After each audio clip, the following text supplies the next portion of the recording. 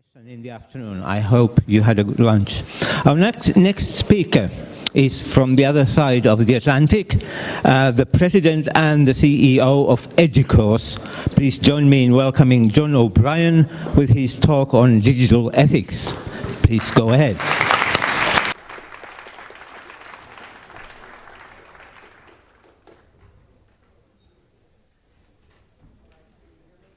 Can you hear me? All right. Thank you, Pekka. I asked him to be very short because there's very little chance I'm going to finish all my slides, so I'm going to start running right from the very beginning. I want to tell you how wonderful it is to be here, and I send greetings from your friends and colleagues at EDUCAUSE. It's an honor to be here with our friends at EUNIS and many other organizations that we work with, represented by some of you out there.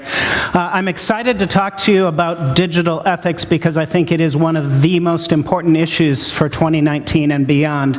I also want to tell you that I talk to you about digital ethics with some humility as well. First of all, I'm not an ethics professor. Second of all, I'm in Europe, and Europe is clearly leading the way when it comes to privacy and GDPR. So I want to acknowledge that, and then I'll share my perspective, but this is the start of a conversation that I think will go on for some time. I believe that the definition of digital ethics, for me, is doing the right thing at the place where social values meet technology innovation. And even though that's a very simple definition, you can see the complexity and the slipperiness, because what happens when the value of cool technology comes in conflict with the value of privacy? And so who wins when the values conflict? And why do we blame technology for the behavior of people? There's all kinds of complexity within this even very simple definition. I believe that when we think about technology innovation, we need to look back to see forward. And so I think sometimes we think that this is the first century that's been captivated by technology innovation and this great frenzy of innovation and dealing with the ethics of technology innovation. Of course, the 19th century was the century for this same kind of flurry of information and also worry about the ethics of the technology that was being developed. I mean, this is the century that brought the great exhibitions in France from 1798 to 1849. There were 11 different exhibitions featuring these wonderful new technologies and getting excited and almost recklessly optimistic about what technology could accomplish. In Great Britain in 1851 was the Great Exhibition of 1851. The profits from the Great Exhibition are still being used to fund research in the UK. 1/3 of the population of Great Britain came to London to see the Great Exhibition. There were all kinds of technologies on display. The award went to a telescope. The medal went to early photography. There was a precursor of fax machines on display. My favorite exhibition was the leech barometer. This was a way they found that when the air pressure went down, leeches would climb up a bottle, and so they found a way to have a bell ring when the leeches climbed up. So that's just one example of the many things that were on display. Not everyone thought this was great. There were some people, even then, who were thinking about the ethics of technology. One of them who came to the Great Exhibition was Karl Marx. It turns out he was not swooning over these new technologies. He thought it was exploitative, and he thought that there were actually implications for violence, and he wasn't wrong, right? Because the 19th century also brought us the rise of the Luddites, pushing back violently against technology that was taking their jobs. So these are not new things. These we can look back to the century before us. The 19th century is also the century of Frankenstein, the first science fiction novel in English written by Mary Shelley in the 1800s. The summary of the book is one that I've heard this phrase used today. Just because you can do something with technology doesn't mean you should. And who's the villain of Frankenstein? It's Victor Frankenstein, the inventor, who acts without ethics, who uses technology he doesn't understand without thinking of the ethical implications. So, and all of these worries about the ethics of these new technologies all came to pass with some of the exploitation and some of the many problems and social issues that were created by technology innovation transportation. In the 19th century, the great icon would be railways, and even those had societal and cultural implications. Go across the ocean to where I'm from, and these are not trivial social implications. If you think of the damage that was done to indigenous peoples, think of two technologies, rifles and railways, and basically allowed the decimation of the buffalo population, which essentially was what the indigenous peoples relied on for their subsistence. So as we look ahead, I think it's important, and so does one of my favorite scholars, Audrey Waters, says, as we get captured by these new technologies and shiny objects, let's not forget the past. Let's remember that as we go forward into all of these exciting new changes ahead. So my title has it multiple ways. I want to say that I'm excited about new technologies, that I'm deeply cautious and concerned about the ethical implications of them, and that I have hope. So we're going to start with all the things that I'm excited about, and I won't have time to go into all of these. Many of the sessions that I've heard just so far today capture some of the excitement about mixed reality, adaptive learning, predictive analytics, artificial intelligence, even digital assistance. So many exciting applications in the realm of higher education, IT. If you want to learn more, pick up the EDUCAUSE Horizon Report, and you can see a number of the things that I'm excited about that we're going to start to see in the next few years over the horizon. If I picked one big story about how technology is going to change higher education, I would probably pick the Jill Watson story. Do you remember? There's maybe two people who don't know the Jill Watson story. This was the IBM Watson powered teaching assistant at the University of, or at Georgia Tech. And the story was that the students didn't know it was a chat bot, it was artificial intelligence. And the instructor who created it talks about how they had to make her slower to respond. And in fact, how they finally found out that it was not a person was because she was so quick to give the students responses. When they found out it was a chat bot, you know the story, one of the students said, "Oh, I was going to nominate her for a teaching award." Yeah, so very, very big story in America, certainly.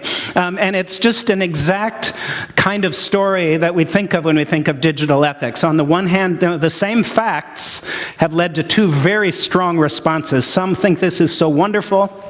Others think this is the robot overlords taking over and we're all doomed to destruction. So I do want to move to thinking about some of the real cautions that I think I'll try to take you on a tour of some of the reasons why I think digital ethics is a very, very important topic for us to be thinking about in 2019. I mean, there are the obvious cases of CRISPR babies. This story just came out last month. I mean, this is right out of Frankenstein, right? In fact, Mary Shelley was inspired by some early experiments in the 19th century involving electricity and animals. And here we have people thinking it might be a really good idea to reanimate pig brains. Not everyone agrees. There's technologies to 3D print guns, and people thinking it's a good idea to share those online. News stories just out in the last few months about drones, unmanned fighters, military applications of some of these technologies. All this is happening so quickly while we're still trying to understand the technologies themselves, not to mention the digital ethical implications of these technologies. I won't spend much time talking about it, but if you really want to lose sleep, think about the weaponized AI and how that's going to completely change phishing and change all sorts of things. The example, if I could only give you one example, it would be the fake videos, the deep fake technology that's just been really in the last year or year and a half. This is a fake video. We're entering an era in which our enemies can make it look like anyone is saying anything at any point in time, even if they would never say those things. So, for instance, they could have me say things like, I thought it best not to continue since he makes a couple of remarks about our current president. So, fake videos, you think about I'll give one example. Do you remember the stories a few years ago about that someone desecrated the Quran? And there were riots because of that story, and 17 people died as a result. Now imagine a fake video showing in a fake video this happening. Imagine a world leader making incendiary comments before an election. It's not hard to imagine how we move from a cute fake video to actual geopolitical instability. So very, very problematic technologies and their applications. And clearly, you know, evil people will do evil things with these new tools. Alas, that's an inevitability. But I'm more interested in the unintentional technologies that have deep ethical ramifications. And the best example of this is from a few years back. Do you remember Tay, the Microsoft chatbot? Now, you might have thought there were all kinds of reasons that somebody would have taken a deep breath before turning Tay on. You know, the idea that we would have a female avatar that would be, that will get smarter the more people talk, that would be listening and learning, that someone might have said this is an irresistible target for really bad people, but instead, and you know this story, Tay went from humans are super cool to basically full-out fascist within 24 hours, and eventually Tay was taken down. Now, I looked into what's the Tay version 2.0, and the best example I could find was Mitsuku, and Mitsuku is an award-winning chatbot developed by Steve Warswick from the UK, and I actually downloaded, or actually you can just go on the internet and log in and you can have a conversation. I should mention all my slides will be made available, and I have URLs for every slide, so you don't need to feel you need to take any pictures. So I went and talked to Mitsuko a little bit. I tested her. I said, hi there. Who is Tay? She says, a chatbot designed by Microsoft. I said, what happened to Tay? And she said, Microsoft took it offline after it started spewing racist nonsense. Well, that's pretty good, right? I went on and said, do you make mistakes? And she said, Mitsuko series is incapable of error. To which I said, incapable of humility? And this is brilliant. Her response was, have you ever been to Europe? Perfect, right? So chatbots are maturing, but we still have a ways to go, perhaps. This is how Mitsuko responds to the abuse that happens. Show me a really dirty girl, and that's what they got. But it was pretty stunning. The reason I like Mitsuko is not just because it's award-winning, but because Steve Warswick, the creator of it, actually lectures and talks about ethics. So he's building this chatbot clearly with ethics in mind throughout. And it's a bit stunning that he says that 30% of the input is either suggestive or sexually explicit or abusive or swearing or something like that. It's interesting. I mean, this is all happening. Most of the examples I'm giving you are in the last few months. I think this is in the last week that the UN came out with a study. Did you see this? And the study is called I'd Blush If I Could. I'd Blush If I Could is the response that Siri gives if you say, Siri, you're a slut.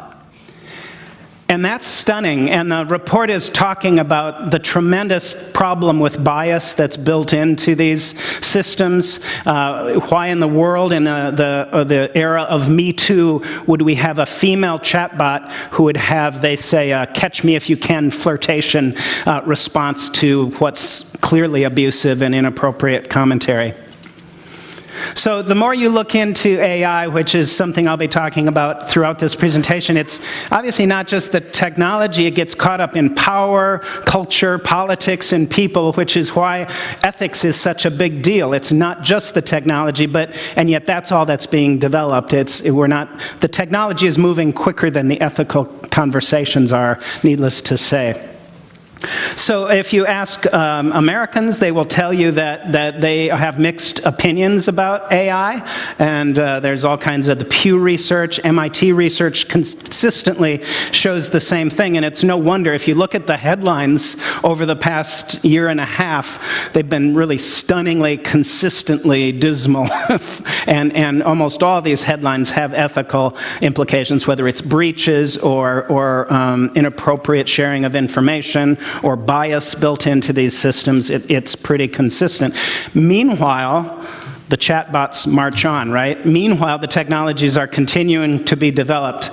Here's 2 data points that take my breath away. Well, the first is just that chatbots are growing and growing and growing, and we know that. But the first data point is that 27% of consumers aren't sure if their last interaction was with a human or not. That's one. The second one is that by 2020, it's expected that the average person will have more conversations with bots than their spouse. I told this to my spouse, and she said, finally, relief is on site. She's actually quite looking forward to it. So what I thought I might do in trying to present the idea of what is the state of digital ethics in 2019 would be, wait, what year is it?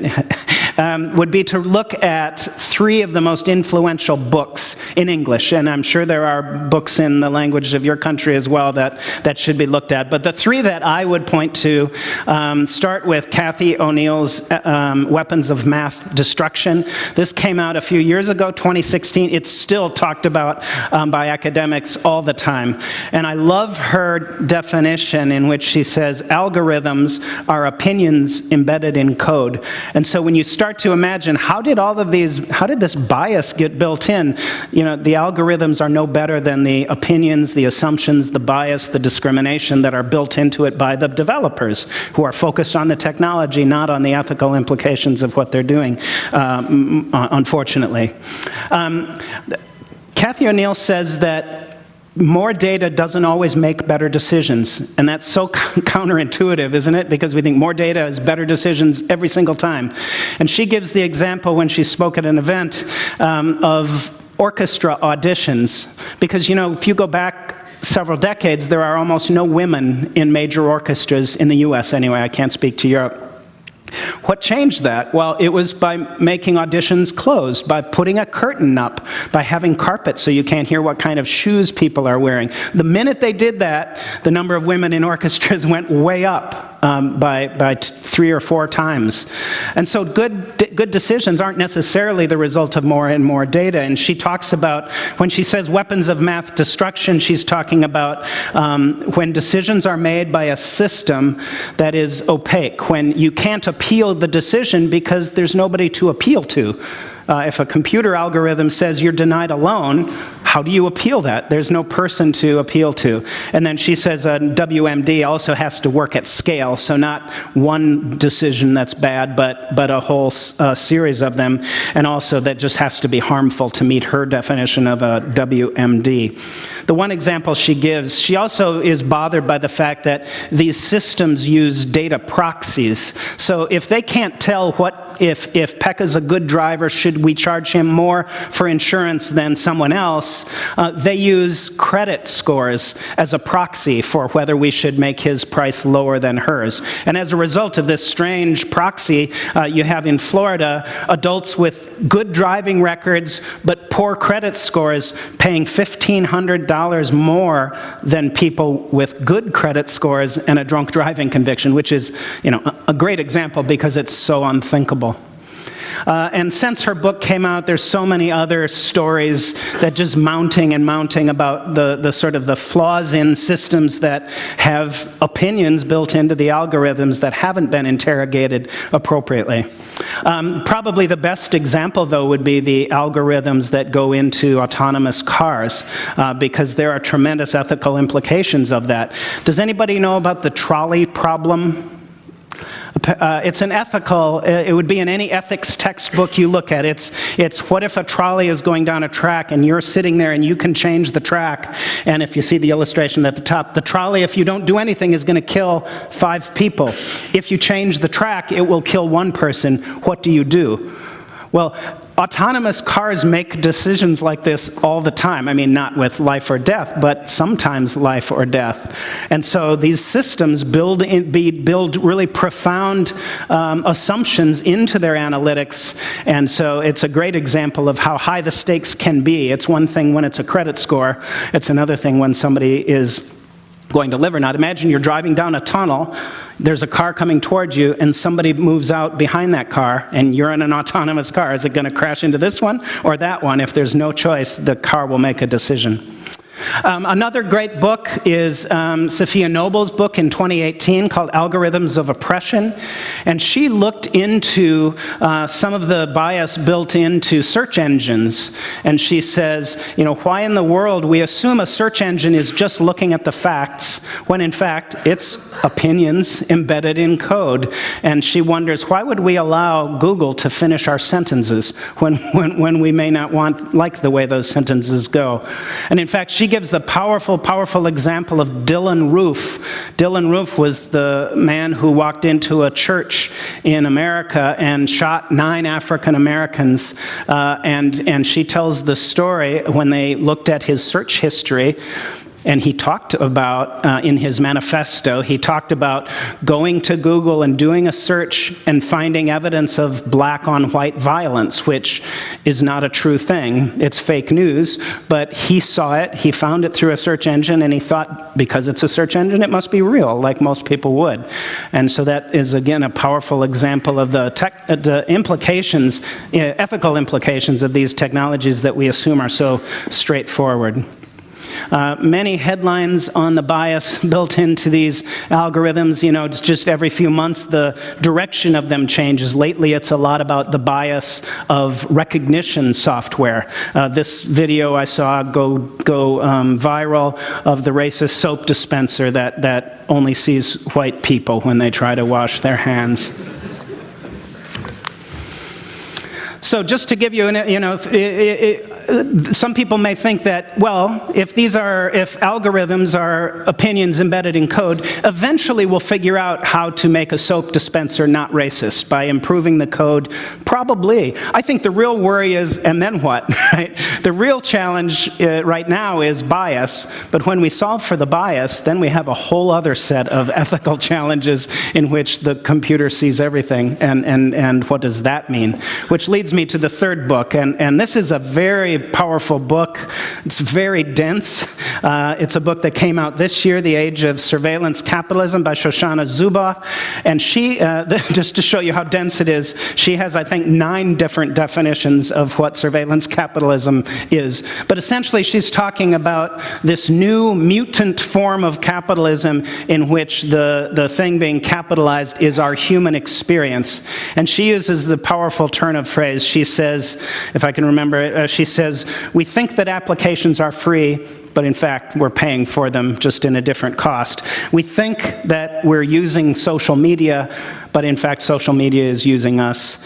We think that we're searching Google, when in fact Google is searching us. And then she ends with saying, we think that companies have privacy policies, but instead she says they have surveillance policies. So it's too dense a book to say much more than that, but I would encourage you to take a look at it. It's very forward-thinking. You know, I strongly think that she's raising a question that will maybe be her next book will be surveillance fascism, which is a whole other animal with some pretty powerful implications these days. So EDUCAUSE has started to also think about some of these things. If you look at our top 10 IT issues list, you can really see a lot of these ethical implications built into privacy, which is number 3, information security, which is number 1. Half of the top 10 IT issues for 2019 are involving data, so I think we're also very interested in pursuing these. What we're also starting to realize is that higher education is using data, and we are finding out for ourselves that there may be some creepiness involved. This report by the New America Foundation has a pretty powerful story of 2 presidents. One was the president of Mount St. Mary's, you know the story perhaps, who gave students a study and then used that to identify the 20 or 25 students who probably weren't going to be successful and were going to bring down their numbers. And so he's the one who said, we need to get those students to leave. And he used the unfortunate metaphor of a Glock to the bunny. Remember that? And he's no longer the president of that institution. And then on the other hand is Georgia State University with the president who's talking about using data, predictive analytics to focus on student success and serve the needs of our students. So we're also struggling with how do we deal with data in a way that is ethical. You think I just pick one example of what is to me a truly exciting technology, the VR and AR. But anybody who wonders about the ethics of these things, you just want to point them back to Second Life, which now is kind of like a shady place to hang out. I won't tell you about my experience when I tried to teach a course in Second Life. It didn't go well. But we have some folks in the EDUCAUSE community. Emery Craig and Maya Georgivina are two scholars writing about the ethical implications of VR. Here's what they say: harassment, student data, student privacy, accessibility, all of these as being really critical concerns with the application of virtual reality for learning. Here's some European scholars talking about the psychological implications of VR, which is a whole other dimension of ethical consideration. So I would like to think that we can eventually move from talking about the hype and the ethical implications of moving so quickly to really some elements of hope. And I'll use the last few minutes I have to talk about that. I think the question for us is, right now there's not a single clear voice in our community talking about digital ethics, but there's all kinds of voices emerging, and I think it's interesting to imagine who will lead going forward. So here are some candidates. One emerging voice is, of course, the voice of regulation and the voice of GDPR and others who are using that as a tool to ensure more ethical consideration. Of course, Europe is moving very quickly, while America not so much. There's a couple of indications in America. San Francisco banning facial recognition is one that's gotten a lot of notice, and it's quite a volume of interest when Microsoft urges, when you have one of the major technology companies urging regulation, you know that something very interesting is happening. So in great contrast, on the one hand, the UK, this is just in the last few weeks, talking about holding technology executives responsible for inappropriate behavior, and then at the same time on the other end of the ocean in the US we're sort of thinking of adopting elements of GDPR but not all of them, and a few states, California has done that, but so it's early yet. It's not clear the role that regulation is going to play worldwide, though clearly in Europe it's very strong. One really interesting emerging voice, and is the voice of employees. We've seen in the case of some of the large technology companies, we've seen employees do walkouts, we've seen employees leave, we've seen employees sign petitions. This is a new thing, and it's quite remarkable. And the best example of the fragility of the current situation would be the case of Google, where they tried to set up an ethics board, and then people objected to a couple of the people on the ethics board, and then within 7 days they said, no, we're not going to do the ethics board, and right now there is none, and there's no clear pathway forward on that. So very, very early, the role that employees, they're clearly flexing their muscles, and we'll see where that leads. I have to say, I think the role of creative expressions is going to play an important role. I mean, throughout the history of technology, whether it's science fiction or movies or other expressions of creativity, I don't think that can be underestimated. I think they're telling a story that people are listening to, and it captures their imagination in a real way. I mean, we think of Star Trek predicting the technology, but actually Star Trek did a great job of predicting so many of the social problems and ethical implications of technology that we're talking about today. One of my favorite, and this is my last example here, is ASU's Center for Science and the Imagination. They're not only looking at science fiction, looking at fiction, but also just looking at creative studies of technology. And I think that'll be an interesting one to watch. But clearly, my final point, and the one that I think is so important, is that I honestly believe that higher education can, should, must lead the way when it comes to digital ethics. I mean, the superpower of higher education, we all know, is not speed. The superpower of higher education is being deliberate, being thoughtful, being comprehensive, and that is what is needed. We don't need another fast. We need thoughtful, deliberative, comprehensive thinking about the implications of these new technologies. And I think no one can do that better than higher education. Some people are already starting to talk about that. What's very interesting about this article is that it's written by the CEO of an ed tech company. So think about that for a while. This is my favorite headline: Americans place the most trust in universities to build AI. But I'm lying a little bit. First of all, if you look at the actual data, it's not that close. It's not like they love higher ed, and no, and I actually kind of lied about the headline as well, because they're also pretty fond of the military, which is a whole other kettle of fish. So let me end by suggesting there's 4 ways that I think higher education can, will, must, should lead. And the first is through just some very audacious leadership that's happening, and I'll give a couple quick examples. If you want to read an inspiring strategic plan for the future, read Georgia Tech's 2040 plan. It is full of technology. They are thinking now about the technology that's going to be in place in 2040, and it's so many of the things that we are talking about with online learning, but also analytics-rich advising, putting students in the center, using artificial intelligence in appropriate ways, and it's a very thoughtful study I'd encourage you to look at.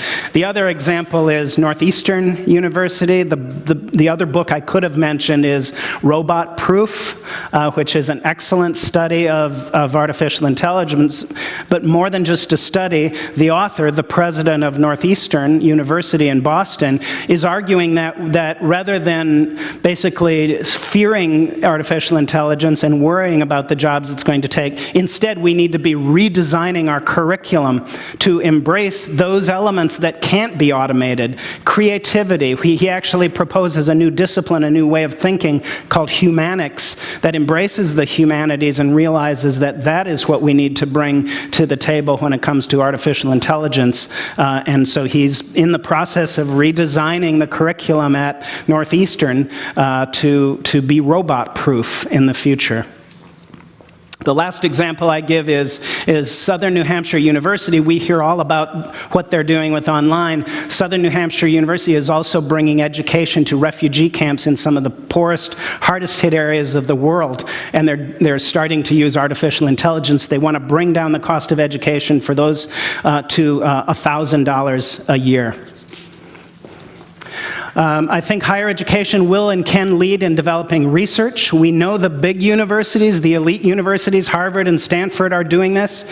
We knew that in 2019, MIT will be investing $1 billion to create a new university to talk about, a new college to talk about artificial intelligence. They're going to create 50 faculty positions. Stanford, a week after MIT announced the creation of a new center for, so there's a lot happening in higher education when it comes to responding to this, the ethical implications of these new technologies. One of my favorite things that's happening in higher education is people are talking now about creating a new field of study called machine behavior, saying that we can't have the people who write the code analyzing and assessing the behavior. We need other people. We need scientists and sociologists looking at machine behavior to understand what's really happening. A number of institutions, associations are also developing ethics codes and policies, and of course this is really, really important. We've written in EDUCAUSE about the rise of chief privacy officers, and we think that's going to play a key role in helping to raise the understanding of how to respond in this really challenging field as well. And my last is really planting a seed, and it's a hope and a dream, but all my degrees are in literature and English and writing, and there was a thing for all of my career called writing across the curriculum. It was the belief that every course should include writing because it's so important for student learning. And my hope and dream would be that we will eventually see ethics across the curriculum, and we'll see students in all fields taking up ethical, so that when the technology changes in ways we can't predict, we'll be ready to respond to it. If you want my slides, email me and I'll be happy to provide them. Thank you all for your attention. Thank you, John.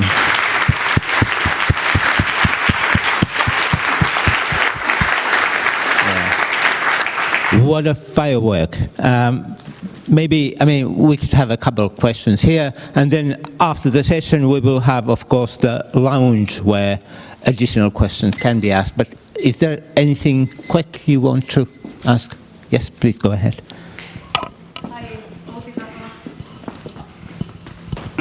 Thank you. Outi Tasala, CSC IT Center for Science, Finland. Thank you for an excellent presentation.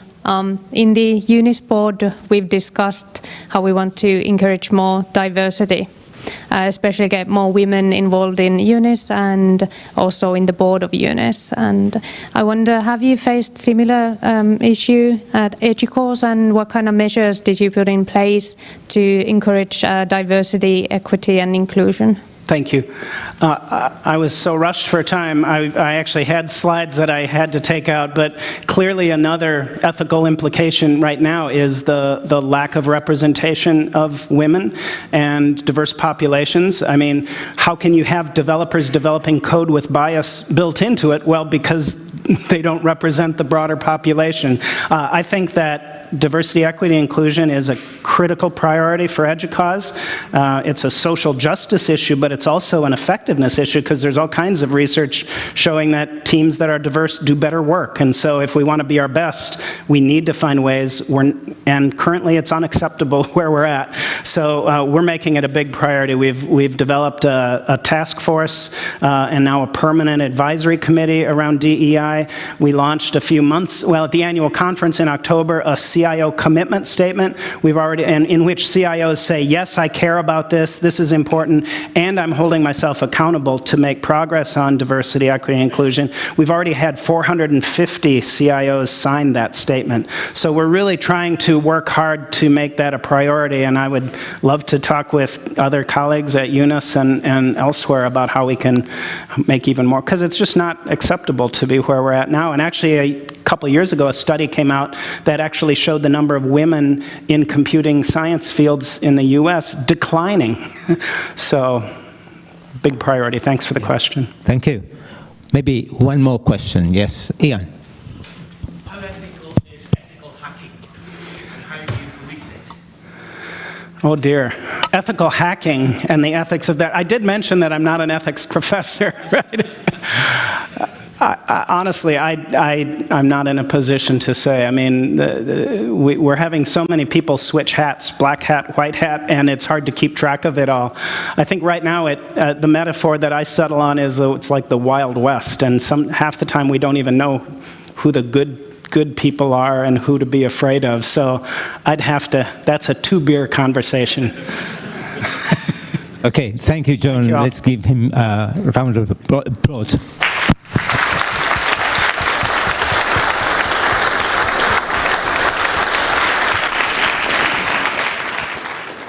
And the next session will start at 3 o'clock sharp. Before that, it's time for having coffee and exhibitions.